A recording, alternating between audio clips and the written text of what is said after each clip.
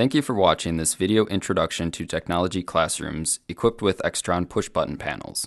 This brief video will show you the basics of operating the presentation systems in your classroom. To turn on the projector and get the system ready for your class, push the On button underneath Display. The button will flash for about 20 seconds to indicate that the projector is turning on. Next, select the source you would like to display on the projection screen by pushing the corresponding button on the panel.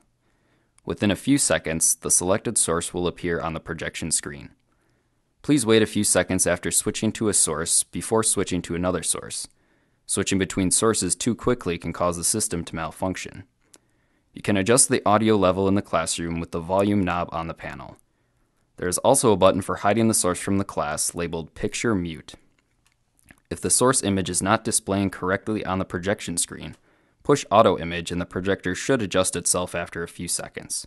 The small black buttons on the right side of the panel can be used to control the VCR/DVD combo player. When you are ready to leave the room, shut down the system by pushing the Off button underneath Display. The projector will shut off and the Off button will flash until the projector is ready to start a new session. Thanks for watching, and please don't hesitate to call Academic Technology Services at extension 2416 with any questions or to set up additional training.